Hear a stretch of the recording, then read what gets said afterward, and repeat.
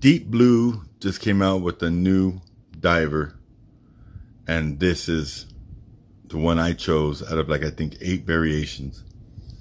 This is the Deep Blue Master 1000.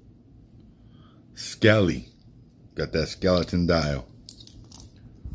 So below entry-level Tommy stays inexpensive, and this one is very inexpensive. So for the non-PVD coated, just regular old stainless steel, $99 was the price they dropped this at. And then this one, being PVD coated, was $129. And then it came on a strap, which I have right here because I just removed it. Came on a black silicone strap with black hardware. It came on the strap. I had to upgrade to a bracelet, of course, you know me. It is a deep blue bracelet, but I paid an extra $59 to get the bracelet in the super engineer style, so it looks super good. And so altogether less than $200 for a Seiko Automatic deep blue precision diver, and my favorite case size, which is 44 millimeters. So let's go over the specs, and you guys let me know what you think. I know the skeleton dial isn't amazing, but it does it for me. The color scheme, the matte black, high gloss on the case sides, the gold bezel insert, it all just works for me perfectly. I love the look of the watch. We have brushed on the top of the lugs, and then the completely brushed bracelet, all PVD coated in black, matte black dial with the cutout showing the gold NH71 movement. And then it does have an exhibition case back showing the gold rotor in the back as well with the deep blue logo on it. You got the deep blue logo, you got 24 jewels, NH71, TMI. So we'll go over all the bang for the buck for this watch. So first of all, ceramic gold bezel insert, love that.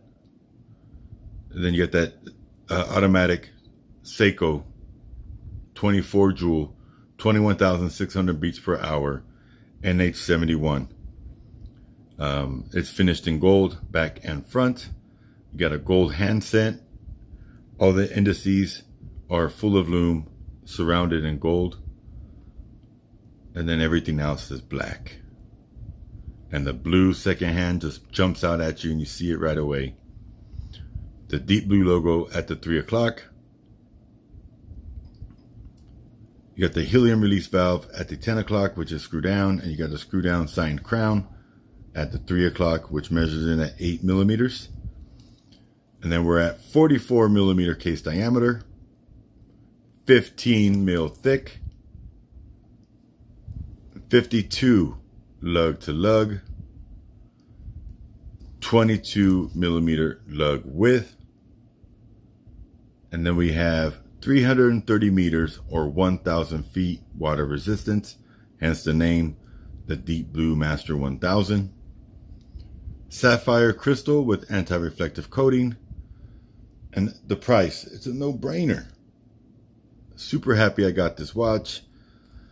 Gonna look forward to wearing it and enjoying it.